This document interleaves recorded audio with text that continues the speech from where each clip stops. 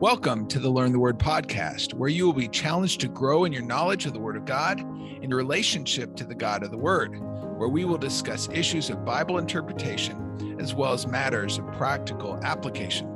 I'm your host, Paul Weaver, professor of Bible and Theology at the Word of Life Global Bible Institute. Our main campus is here in Schroon Lake, New York, and we have 10 additional accredited teaching sites around the world.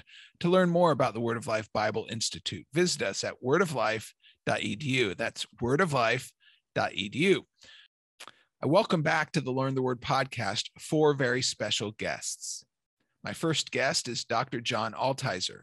Dr. Altizer is the lead pastor of Trinity Community Church in Christiansburg, Virginia. He's also the professor and chair of the Bible department at the National Theological College and Graduate School. Dr. Altizer has a bachelor's degree from Liberty University, a master's degree from Piedmont Baptist College, and his PhD in systematic theology from Baptist Bible Seminary. My second guest is Dr. Christopher Cohn.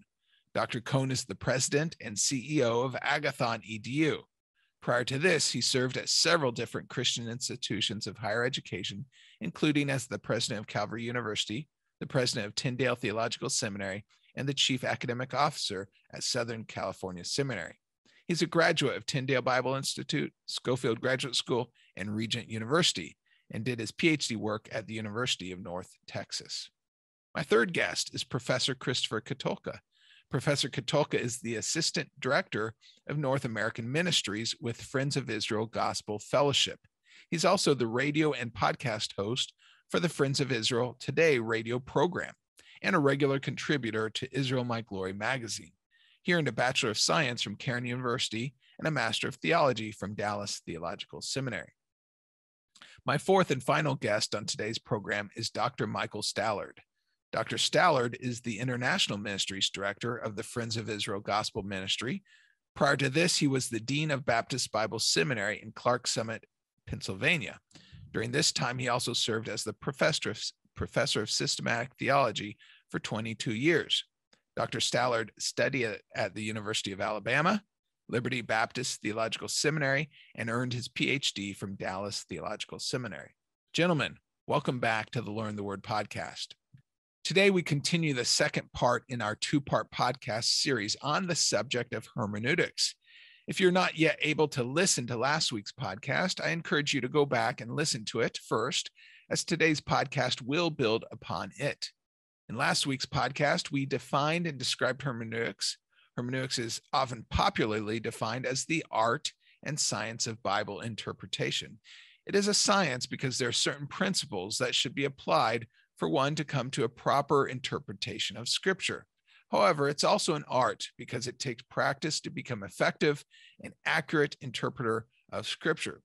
Last week, we also discussed several hermeneutical principles of interpretation. We discussed the historical principle. The Bible must be interpreted in light of its historical context. We answering the questions, the W questions: who, what, why, where, when. We discussed the grammatical principle in last week's podcast. God used languages, specifically Hebrew, Aramaic, and Greek, and the rules that govern those languages to communicate his revelation to mankind. Words have meaning, and the very words of Scripture are God's words if they reflect a proper translation of the original manuscripts. Finally, we also discussed the literal principle that God used natural laws of communication to communicate in such a way that we can understand it. Scripture should be interpreted literally unless there's some indicator in the text itself to understand it to be figurative or symbolic. Well, that is a simple review of all that we discussed last week. Dr. Altizer, an expression that I think is helpful to introduce our listeners to is the analogy of Scripture. What is the analogy of Scripture, and why is this principle important for proper interpretation? Hey, Paul, that's a great question. Sometimes the analogy of Scripture is used or conflated with the analogy of faith. You can look in hermeneutics books and look them up. Some use one, faith, some use Scripture. But from what I was taught, the analogy of Scripture is best. And basically, this is a hermeneutical principle that relates to the understanding or explaining Scripture with Scripture. For example, you would take less clear passages and compare them with more clear central passages to line up what they would mean. For example, Acts 2:38, which we have a lot of churches in our area that preach that one verse, you know, and we have people that come to our church who get saved and they're very confused over, you know, repent and be baptized for the remission of sin. And I always tell them, you know, can you show me one more verse that is parallel to that?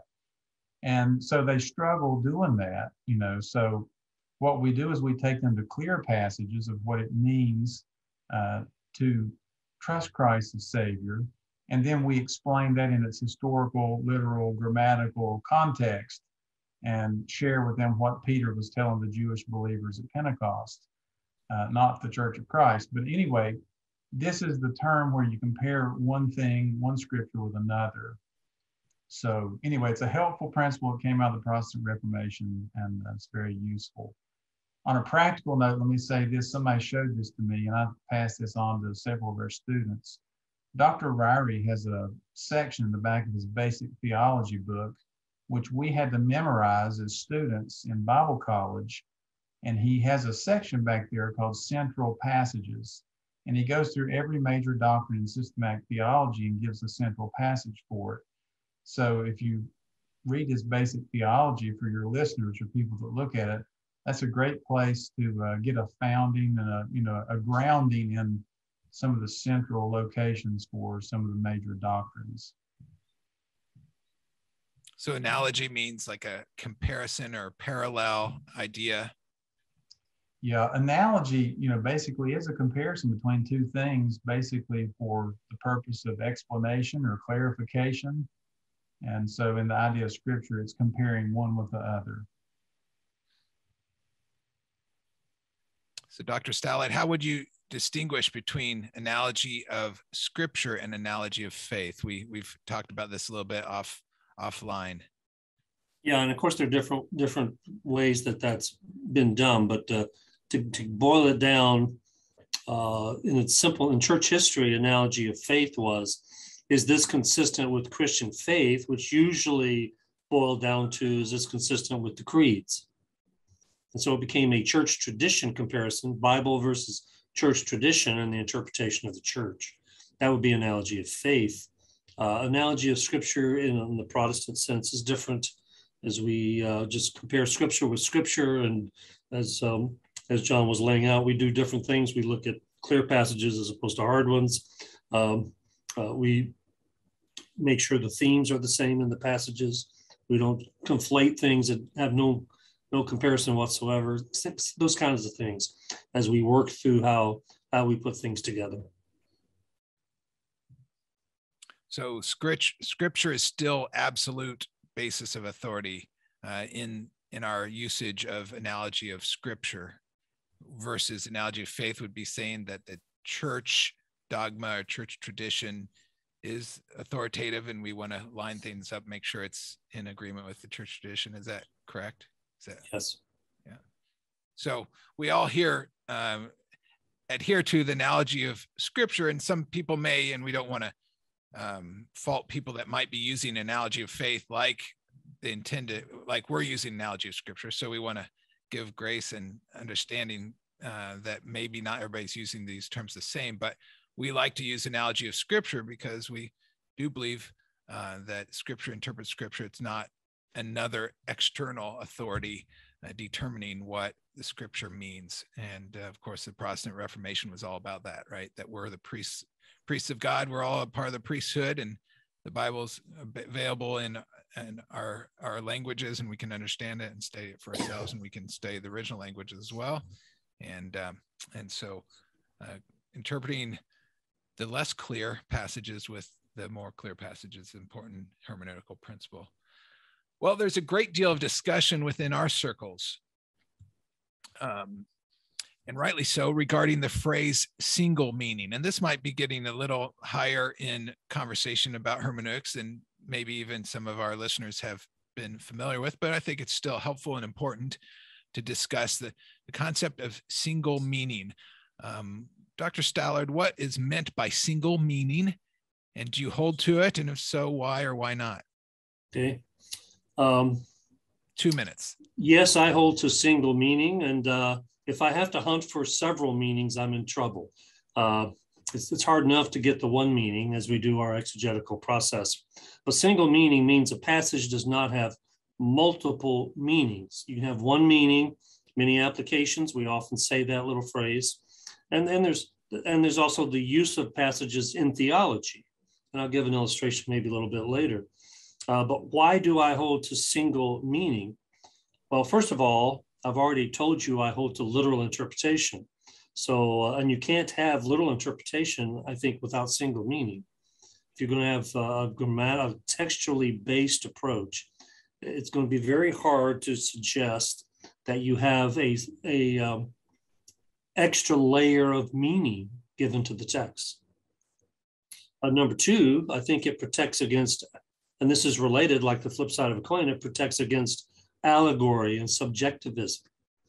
Two layers are often a literal meaning and a secondary meaning that's kind of a subjective spiritual either application or some kind of high level belief system that I have put in place over on top of the text.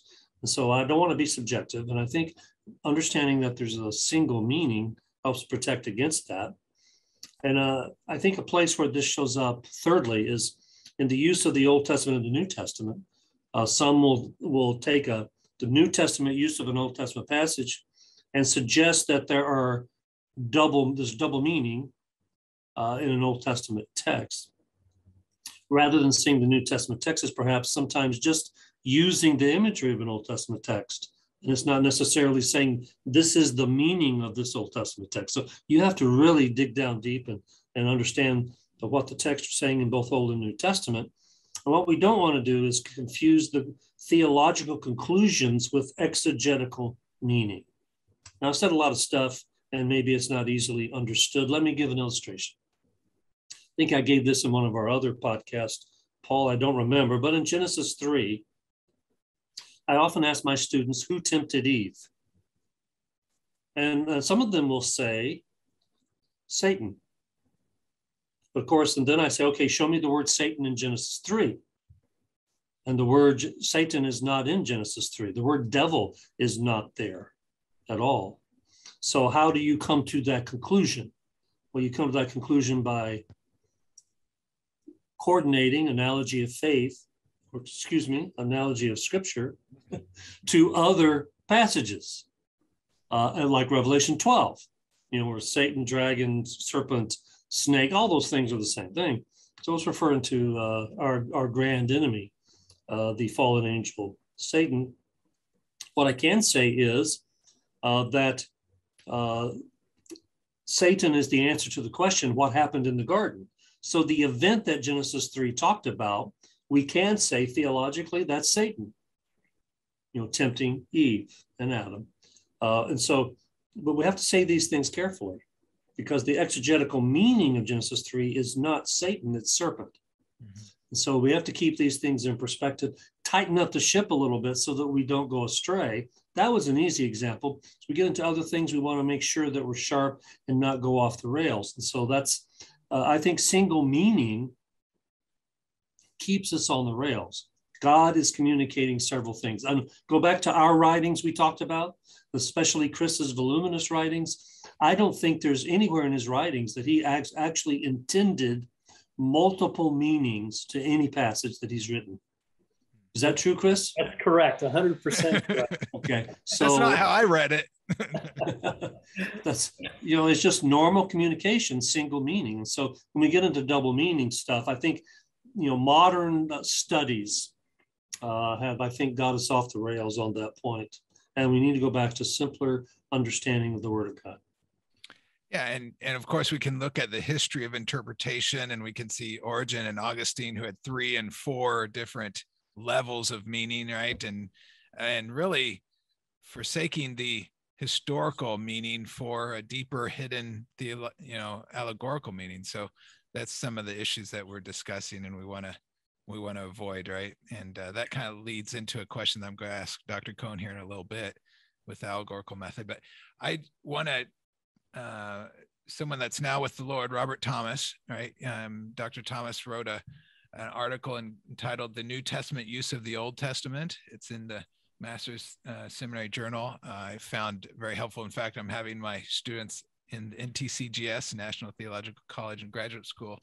I'm teaching a group in East Africa right now, and I'm requiring them to read that article. I think it does a great job to show single meaning and its importance, just clearly how other people are, I think, making some mistakes in their double meanings and multiple meanings. Anyhow, you can probably find that you can probably even find it online. If you don't have it, I can provide it for you. You can email me at LTW, learn the word LTW at wool.org. LTW podcast at wool.org. Well, Professor Katulka, Prof. Yes, Prof, Word of Life Bible Institute professor, you teach here for us. And one of the issues we think about is the word, and one of my favorite theological words, perspicuity. Right? I know, you gave me the hardest word. You gave me the hardest word, Paul. Tell us, what is the perspicuity of Scripture, and what's it got to do with hermeneutics? I was perspiring when you gave me this word, perspicuity. No, say that 10 times fast. No, perspicuity, in light of what we're talking about with hermeneutics and interpretation, is important because I do think it drills down to how we left our last episode of kind of what do we say to the amateur Bible interpreter? You know, what's a word of encouragement for them? Well, this is a theology of encouragement for those who might consider themselves amateurs, you know, because technically, like we've been talking about, you can have a PhD behind your name, and that's fantastic. And I wish I had some behind my name. But at the same time, there are people who wake up every single morning and they, with devotion, open the scriptures. I've met, 90-year-old women who every morning spend time with the Lord, read through the scriptures. My wife's grandmother died at 100 years old, and her Bible was worn out from cover to cover because she dedicated her life to reading God's word and making it important to her. So in some way, she was her own, she was interpreting the scriptures through the way that she was reading it. And so perspicuity, as we're talking about this, is kind of a basic doctrine that really the Bible can be understood by anybody, because if you're a believer, you have the enlightenment of the Holy Spirit that's guiding you to search the scriptures and judge for yourself. Now, this is kind of where the rub comes in with what we're talking about, because we're talking about the fact that hermeneutics, as we've been going through this, hermeneutics is not something that, is just something we throw against the wall and hope that it sticks, that there is a science to it. And as in our previous podcast, both Chris and Mike had mentioned that it's a science, and science means it's not chaotic. There's a structure to it. So how do we allow the enlightenment of the Holy Spirit to guide us as we're opening the scriptures, reading the scriptures, to that essence that's of the Holy Spirit in us, also work within the methods that we use for hermeneutics for the interpretation of scripture? And this becomes important. Now, we've dabbled a little bit in the fact that in the medieval church, and coming into the 4th century and 5th century and onward, the church was controlling who could read the scriptures and how those scriptures were understood. And you see that even in more, I'll even say in the Catholic Church. There's a liturgical process. No one's opening the Bible. They're reading through a liturgy that is guided by the church, and that's usually what people get from the scriptures. It's left to the priest to interpret it. So, even in the medieval church, perspicuity was something that they actually looked down upon. They spoke against. The common man can't understand this. It's not the job of the common man to know the scriptures, to interpret the scriptures. You leave that to us, you common man, because you'll ruin it. And we don't want you to ruin it, because that leads to, as Mike was talking about in the last earlier, and what John was talking about earlier, the analogy of faith and the analogy of scripture, is that what happens is you end up ruining the creeds, or you end up ruining the dogma of the church because of your interpretation of it. So leave it to us, you stay away. Well, you get to Martin Luther and it's the total opposite. Perspicuity becomes something that is embraced. It simply means clarity, right? The clarity of the scriptures, that we are the one, like that the Bible, let the words of God speak for themselves to those who are reading it. It's clear, it can be understood. And really, I think this changed the dynamics when that became a reality as a result of the Protestant Reformation. It changed the dynamics of how we understand where we are even today, and how we have our hermeneutic and our methodology and how we interpret the scriptures, because the common man got their hands on the Bible and began the process of creating a system in order that we might look at the scriptures and provide a way to read it, an interpretive model to read it. And so anyway, I think it's important for us to understand is that while it can almost sound, perspicuity can almost sound like this Wild West mentality, anything goes. I do not believe that that's the way God intended it to be, that within the guidelines of what we're saying is proper biblical interpretation and hermeneutic, that through the enlightenment of the Holy Spirit working in us and the clarity of the scriptures, we can come to what God is telling us through his word, through as we talked about before, a historical, grammatical, literal interpretation. So, something that if somebody's interested in this, I would highly recommend Larry Pettigrew's paper that he did for Master's Seminary. You can find it online. It's free. It's fantastic. It walks you through it. It's something I even looked at to brush up on this conversation. So a great topic for what we're talking about with hermeneutics. Yeah. So I love this word perspicuity, but the clarity. I love this principle that there are a lot of degrees represented in this panel here, right? A lot of bachelor's and master's degrees and PhDs and THDs, but you don't have to have a PhD to understand the Bible, right?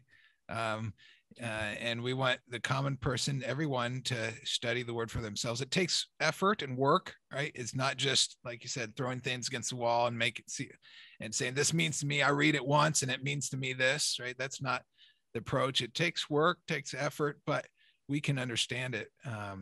And a person that hasn't gone to seminary can study and understand the word.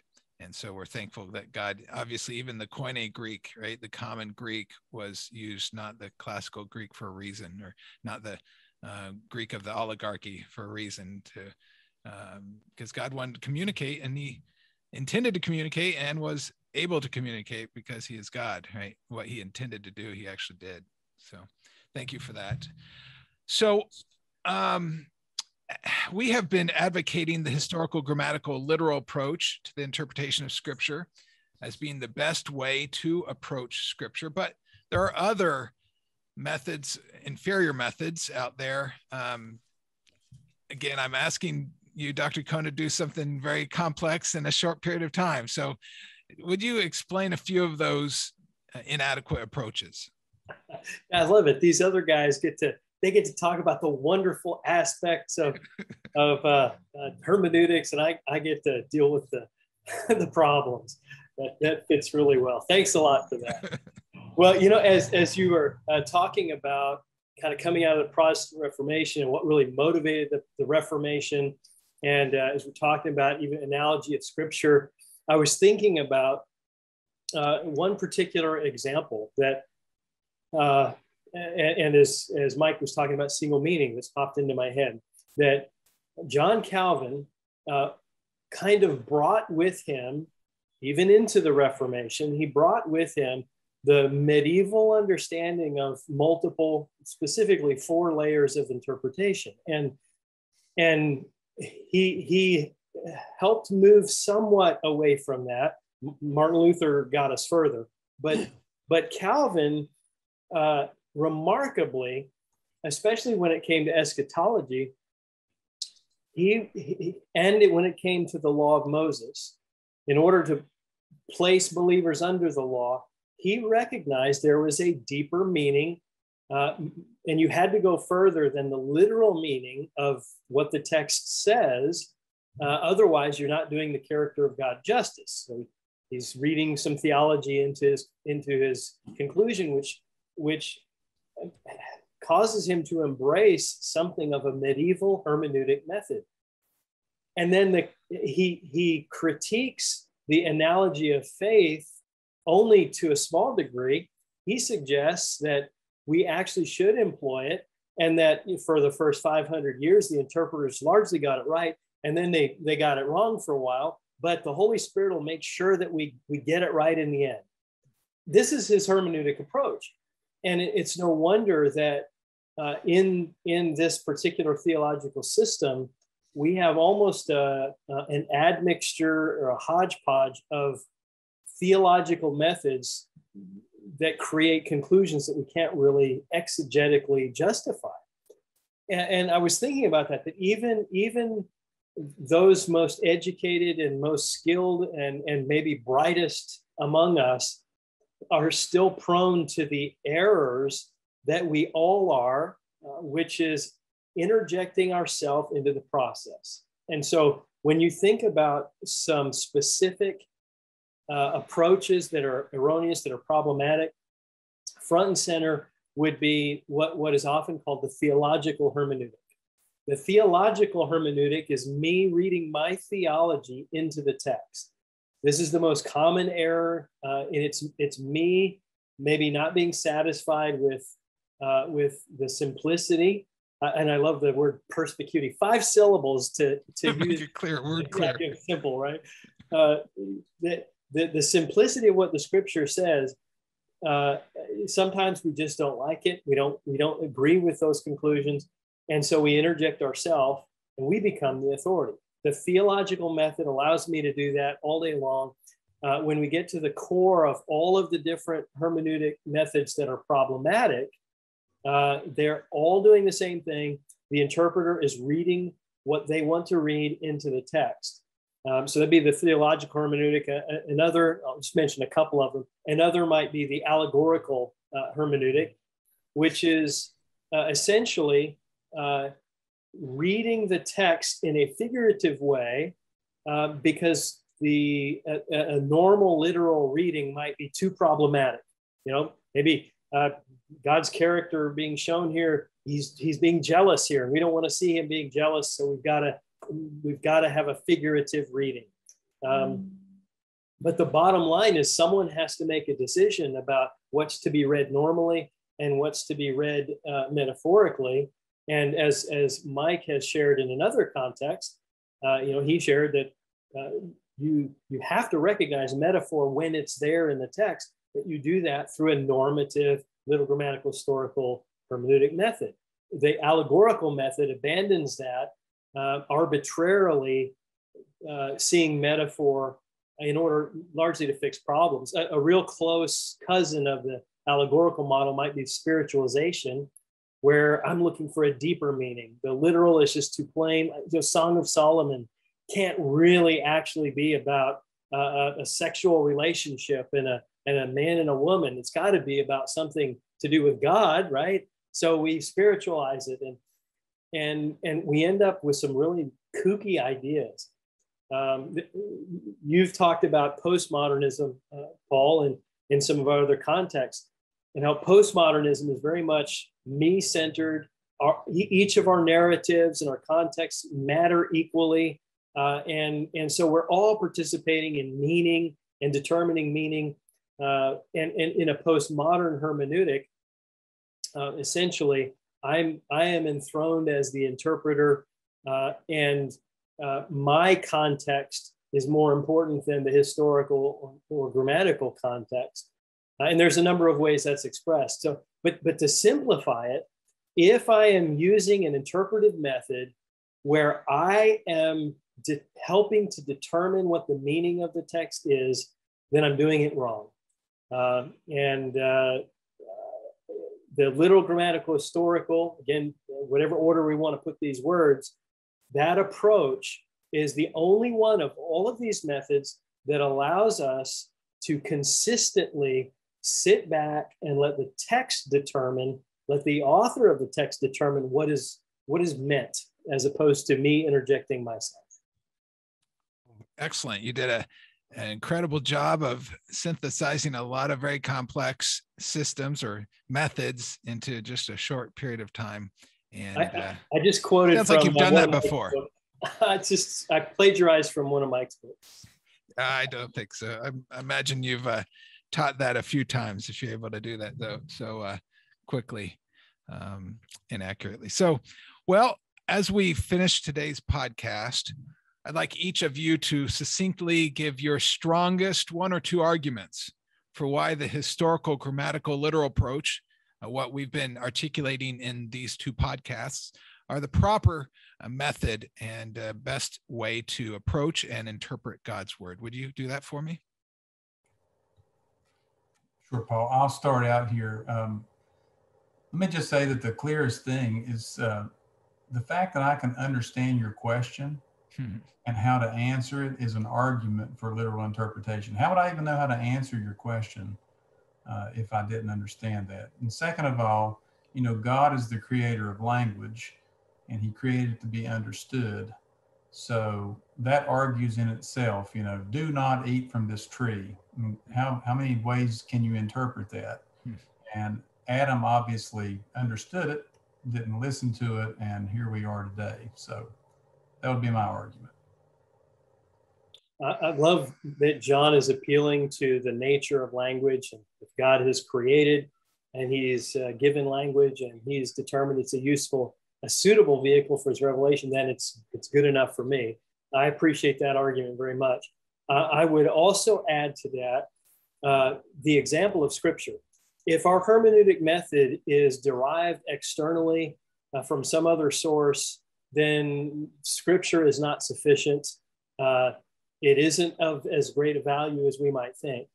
If, on the other hand, within the text itself, there's a hermeneutic method both described and prescribed, and we can read it in the normative way we would read any document and arrive at that method, which I believe we can, then we have a biblical record that is indeed sufficient, providing its own methodology. And we see that in Genesis, 2,000-year precedent of, as John mentioned, right from Genesis chapter 2.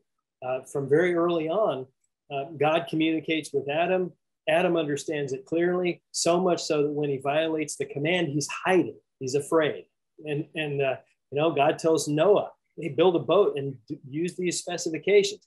Noah builds a boat according to those specifications, according to all that God had commanded him. He didn't miss the deeper meaning. He wasn't looking for some allegorical metaphor. He was taking God at face value.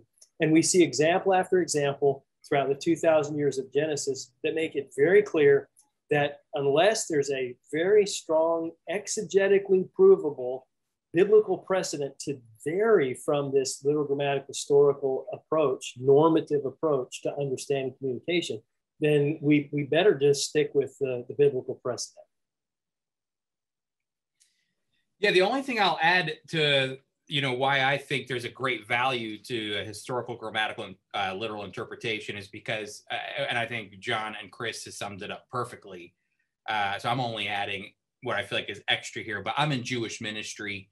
I love reading the law and understanding the law. I don't think the law was meant to be something that was difficult for the Israelites to understand. I think it was very simple for them to understand. And I'm reminded of Deuteronomy 6:4, which says, "Hear, O Israel." Very, very simple concept. The Lord our God, the Lord is one.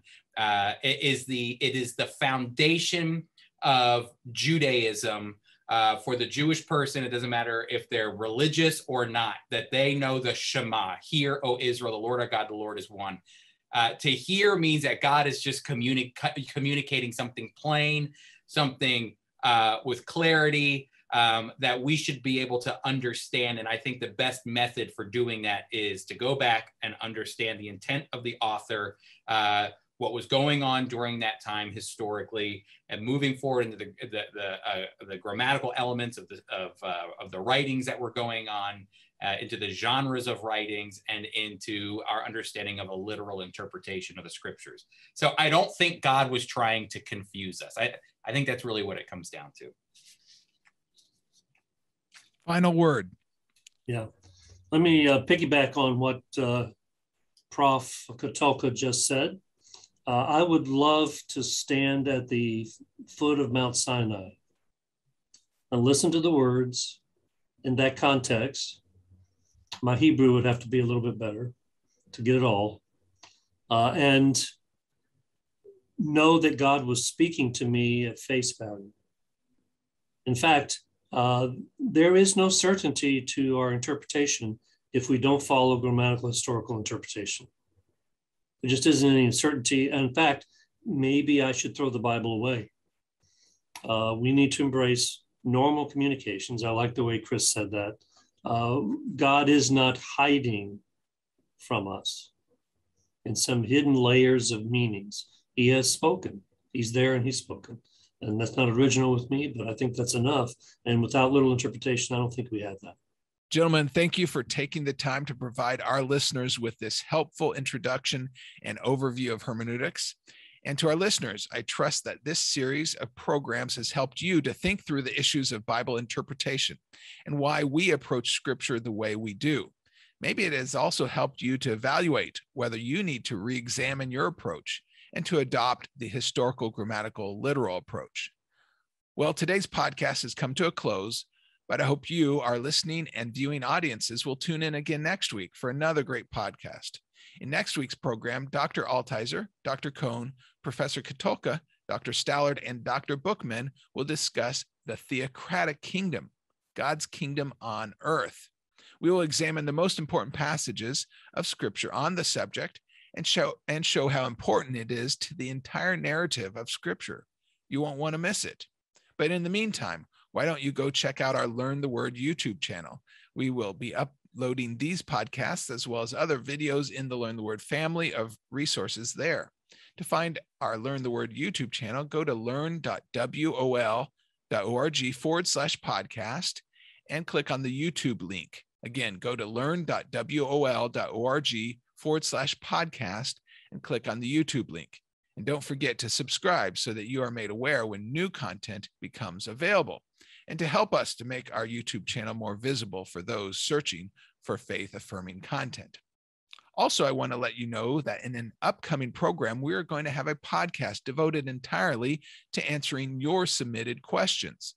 I will have several of my favorite guests from previous podcasts to field your questions. Please send those to me at the LTW podcast at wol.org. That's LTW podcast at wol.org. Well, I hope you'll join us again next week for another great podcast, great conversation with my prestigious guests. But until next time, make it your ambition to learn the Word.